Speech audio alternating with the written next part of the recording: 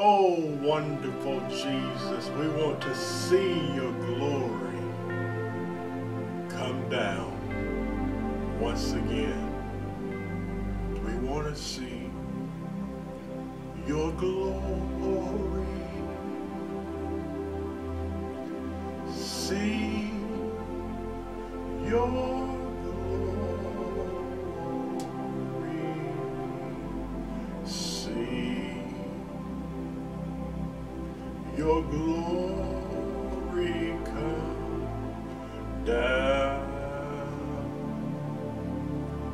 as we praise your name, as we praise your name.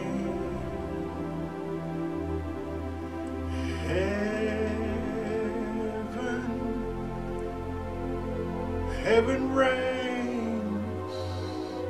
See your glory come down.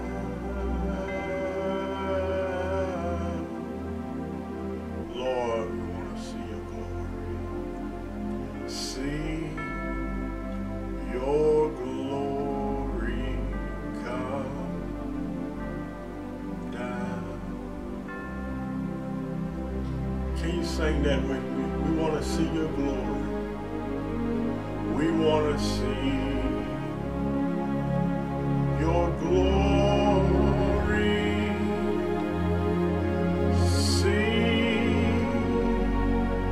your glory. See your glory come down.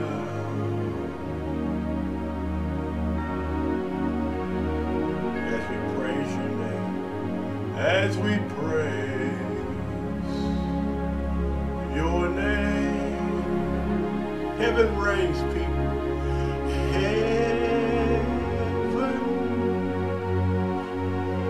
Heaven reigns. See his glory come down, come down. We want to see your glory. See your glory come down.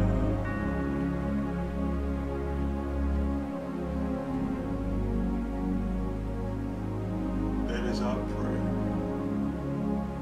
that we see your glory come down. Heaven reigns. See. Wonderful Jesus, I give you praise. Lord, not only do we want to see your glory come down, we thank you that your glory is also manifesting in our lives. We give you the praise, wonderful Jesus. Touch each person that's watching today's broadcast. May they feel a special touch from you, Holy Spirit. May your power be so real to them. May your presence be so tangible, so very real that they can almost reach out and touch it. In Jesus' wonderful name, we give you praise. We thank you, Heavenly Father, for the lives that's about to be transformed through today's telecast. Amen. Welcome to the Brother Henry and You Show. I am your host, Henry Harris. I have a powerful episode for you today, so I don't want no one to miss this. I want you to go ahead, let your friends know the Brother Henry and You Show is on right now. Go ahead and share this on your timeline. Hit like right there below, because I want people to be blessed by what I am going to share. Can I just say this? I love doing this.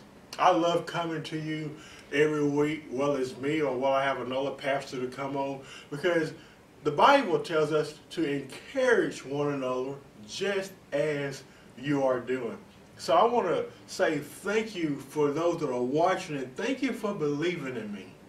Thank you for allowing me to come into your homes and bless you every week. So I'm so excited about what I'm going to be sharing with you today, a very powerful subject.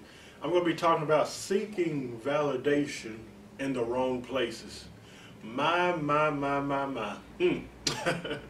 Boy, the topic all by itself can preach, can't it? Seeking validation in the wrong places. And I'm going to talk about some things, not what I've heard. I'm not talking about things that somebody had told me. I'm going to be discussing some things that I personally have experienced myself. I would say that this message could be mainly directed towards pastors, towards leaders, and just in general, just believers. But I believe many people that's in ministry, if you are in any form of leadership, I would say this message is mainly directed towards you. As a leader myself, I used to struggle with wanting to be accepted, wanting to be approved or validated by what the people thought of me or what they said about me. So hopefully if you are in that area today, if you're struggling in that area, hopefully there's something today I can share with you that will break you free from that, because it is a bondage and it is something that the Lord does not want in your life. And I would like to start out with this scripture in Psalms chapter 37, verse 5 through 6. It says, "Commit your way to the Lord. Trust also in him, and he shall bring it to pass. He shall bring forth your righteousness as the light, and your justice as noonday." What does it mean to be validated? What does that word validation means? The word validation just simply means to affirm, to approve, confirmation. And if we all were to be honest, each one of us, we love the approval and the confirmation and the affirmation of others. Let's just face it. Let's just be real about it. There's no human being on this planet Earth that don't want to feel love, that don't want to feel accepted, that don't want to feel approved. But the problem is we're seeking validation in every place outside of Christ. So basically today I want to just come here and just share my testimony about my need of validation and approval of others, and how God has set me free from that. Let me share with you very briefly about my past struggles with validation. Number one, conform to the image of others wanted me to be. Let me share with you right quick some of my own personal struggles in the past of dealing with being validated from others. Number one, I always felt the need to conform. That means to comply with a rule or a law or a standard of others. I truly couldn't be who God created me to be. Why? Because I was so busy trying to conform, to comply to what other people wanted me to be. And you know what? When you finally break free from that, you will be a threat to some believers. Why?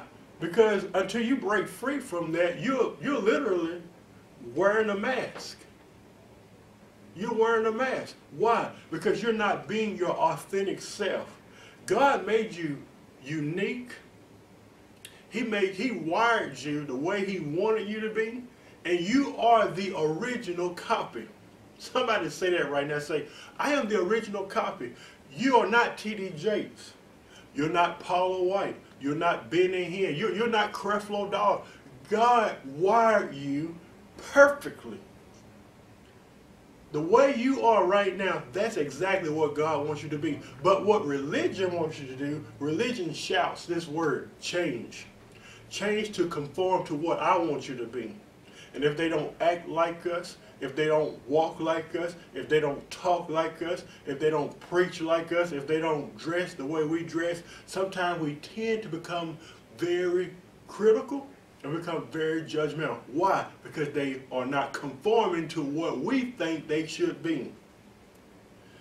But that day that you cease from seeking validation from church folks will be the day you will become a threat to much of the body of Christ. Why? Because you're being your authentic self, and some believers cannot accept that. They can't take that. And we need to realize this. We serve a real God. We live in a real world.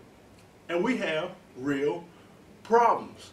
And we got people out there today that's looking for authentic Christians. That's what they're looking for. They don't got time for all this other stuff. So it's time for us to realize we don't need to conform to what everybody else wants us to be. We just need to conform to the image of Christ and what He's already created you to be. The next thing I used to struggle with was growth or numbers. You know, when I first started my show, it didn't have many viewers. When I used to preach at certain places, 5, 6 people used to show up. They used to bother me. And I often speak with pastors who, even today, struggle in this area. And I believe what I'm about to share is going to bless you.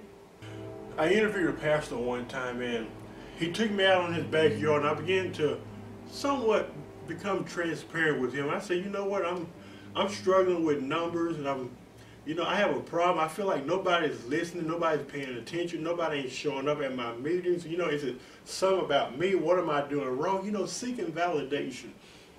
And he said this. He said, Brother Henry, and remember, he took me out on his backyard. He said, do you see all those trees out there? I said, yes, sir, I do. He says, the trees are symbolic to people. But he says, you can't see the root, can you? I said, no. He said, that's exactly what your ministry is doing to people right now. You will never know. I don't know who I'm talking to right now. Pastor, you will never know the seeds that you are planting in people's lives. The Bible tells us to despise not small beginnings. Sometimes we want a huge, big church, but we need to be faithful where God has you now and use the resources that you have to win the lost. So at the end of the day, I'm not validated by numbers. That's the greatest freedom I've ever experienced before. I know I have hundreds of people watching my show today, but if there was just one that watched, I would be just as content. Why? Because I'm not validated by crowds anymore. I'm not validated by growth. I'm not validated by numbers. Why? Because I am doing what God has called me to do, and I know that God has validated me. Let's move right along. The next thing I struggle with, and I believe many people struggle with this, many of them may not be honest about it, but I used to be a people pleaser. I always wanted to make everybody happy, and let's just face it, let's just be real about this. I don't care if you're a pastor, evangelist, apostle, prophet, whatever you title yourself, whatever you are, you will not, and I'm going to say this very clearly, you will not make everybody happy. So let's just get over it right now. You won't. You can give the shirt off your back. You can give them money. You can pay for their airplane ticket. I don't care what you do for them. You will not make everybody happy. And guess what? It's not your job to make everybody happy. Let's see what the Bible has to say about this. Let's turn to 1 Thessalonians chapter 2, verse 4. Paul says, but as we have been approved by God. Listen to that. That's your validation right now. You have been affirmed. You have been approved. You have been validated by God to entrust with the gospel. Even so we speak, not as men pleasing, but God who tests our hearts. There's another scripture that says, if I were to please men, I should not even be a servant of Christ. So Paul is saying right here, we have been validated by God. We have been approved by God. And the only person we should be pleasing is God himself. So I know many people out there in ministry right now, you want to please people. You want to make everybody happy. You don't want to offend anyone. I'm sorry, but ministry doesn't work that way. The last thing I struggled with was the need of acceptance. You know, wanting to fit in, wanting to be like everybody else, wanting to be a part of this group or this clique over here. I tell you, when I experienced this freedom of telling myself, I don't have to fit in. I don't have to be like everybody else. I don't have to fit in this clique over here or that clique over there. Why? Because I am engrafted. Praise God. I am engrafted in Christ Jesus. And if that don't make you excited, if that don't make you happy, something is mighty, mighty wrong. I always felt the need. I wanted to fit in. I wanted to be accepted by people. I want everybody to like me. Again, all of this is rooted back to wanting to be validated by people. My validation was in the wrong place. Now, I want to say this, and this is a very powerful statement. Every man or woman is seeking validation. But where is he or she seeking validation from? The question is not who's seeking validation. We know every man, every woman is seeking validation, but what source are you seeking validation from? Here's some good news. Today, there is freedom for you. You can be free from wanting to be validated by others. And that is some good news. Jesus doesn't condemn those who seek approval from others. It is seeking it in the wrong places. Are you seeking validation in the wrong places today? Well, let's find out. I created this diagram right here just for you. If you notice within this diagram, there's a circle. And within that circle, you have God. And below that, you have an arrow pointing at you. If you notice within that circle, you see things that people are validated by. And these are validations that you shouldn't be seeking validation from. You see crowds, you see society, you see giving. Some people are validated by friends, prestige, power, what they think of me, how do they perceive me, money. People, church attendance, you're not validated by that either, and so forth. I want you to pay close attention to this diagram. Anything that is outside of that circle, your validation is in the wrong place. God is the only one that validates you. Let's set the record straight right now. God is the only one that validates you. Nobody else. Anything outside of the main source, and God is that main source, is a clear indication that your validation is in the wrong place. Now that many of you have probably come to the terms that you may have had your validation in the wrong place, let's see how God validates us. Let's turn our Bibles to Psalms, one of my favorite scriptures, Psalms chapter 139.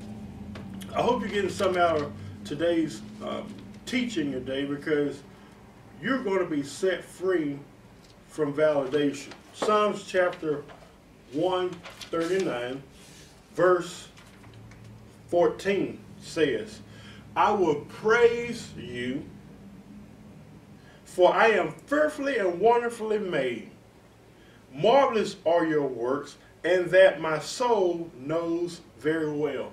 I will praise you. Why? Because I am fearfully and wonderfully made. Sometimes you have to look at yourself in the mirror and say, I will praise you because I'm fearfully and wonderfully made. And once you grab a hold of that revelation, that you are fearfully and wonderfully made, and you are perfect just the way God made you, just the way God validated you, you won't even care what others think of you. You know what I've often said? I used to say, I don't care what people think about me. But actually I do care. I care that they think that I'm holy. I care that they think that I'm the righteousness of God. I care that they think that when they see me, they see freedom. That freedom looks like authenticity. I care that they see me, that they'll see a young man that's in love and passionate about Jesus Christ. But I do not care how people perceive me and how they view me, and neither should you. So today, you are fearfully, you are wonderfully made. Your validation is not based on what you do. It's not based on any of your accomplishments in life. Your validation is based on what Jesus Christ himself has done for you. It's not about what you do. It's about who you are. Did you know that? It's not about what you do. I'm a pastor. I'm this. That doesn't mean nothing. Throw it out in the water. Many people don't care. Who cares? Your validation is not about what you do. Your validation is about who you are. Let's read 2 Corinthians chapter 5, verse 21. I know I'm reading many scriptures today, but I want you guys to get this in your hearts. I want you to be set free from it today. It's a bondage. That's exactly what it is. It's a bondage.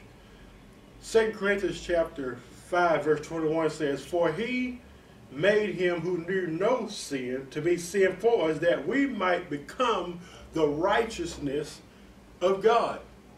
Can you say it again? Say, "I am the righteousness of God." Now repeat this. Therefore, I need no man. Therefore, I need no woman's. I don't need anybody's validation of me. Praise God. You keep telling yourself that. Keep telling yourself that until you convince yourself of that truth.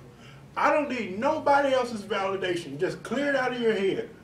We talked about that diagram a while ago. Everything that's outside of that circle, you don't need that power, prestige, and crowd. You don't numbers. You don't need that. My only validation comes from God. And it's just like that. That's the only validation that you need today. Here's validation. God really loves you and he's crazy about you. Read Psalms chapter 17, verse 8. Here's validation that God was never against you. The Bible tells us in Romans chapter 8, verse 31, it says, "What then shall we say to these things? If God be for me." It don't matter if mama's against me, if daddy's against me, if friends against me, that doesn't matter at the end of the day who validates me. If God is for me, if God is validating me, who can be against me? God never had nothing against you. That is validation. Here's another validation. You were validated. You were approved. You were fully forgiven. You were accepted. You were fully loved at the cross before the foundations of the world. We see that in Ephesians chapter 1, verse 4. Here's another validation that I really like. God has a plan for your life. Jeremiah 29:11. God has a plan. It's not a plan to destroy you. It's a plan to give you a perfect peace, an expected end. Do you want that today? Do you want that expected end? This is your validation. God loves you. He has nothing against you. He's already approved you. You're already accepted. You're fearfully and wonderfully made, as we just read in Psalms. He has a great plan for your life today. Now that you know that your validation truly comes from, now that you know where your validation truly comes from, let me drop this time bomb on you right here. Whose validation do you crave? I'm going to wait a second because I want that to soak in your heart. Whose validation do you crave? Will you continue to be outside of that circle where your validation comes from? What do they think about me? How do they perceive me? Crowds, power, prestige, all these things, church attendance.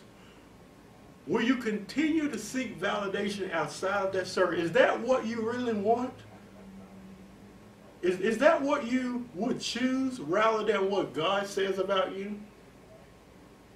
True validation is not about what man thinks about you and what they said about you.